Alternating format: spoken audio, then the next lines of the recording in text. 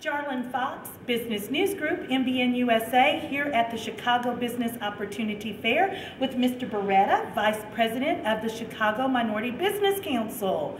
It has been a phenomenal day from all the reports of people walking by. How do you feel? We feel great. It has been a tremendous amount of people and exciting. Our venue was very good. Everything went well. Good. Okay, what are some of the best things of the day? We had some great speakers. We had great interaction between our MBEs and corporate, and so it's a win-win. I've heard good things. Everybody's saying this is a great show. I made a lot of contacts and great leads, so we're hoping for the best.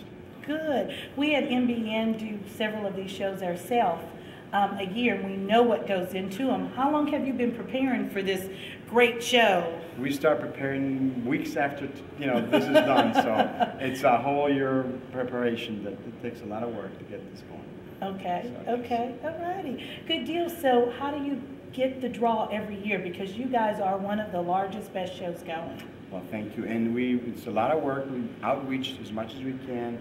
We bombard people with emails and bombard people with information. So, and we hope to do better and better each year. Good deal. Well, thank you for allowing us to be a part. Thank you. All right, thank you. Mr. Beretta with the Chicago Minority Business Council.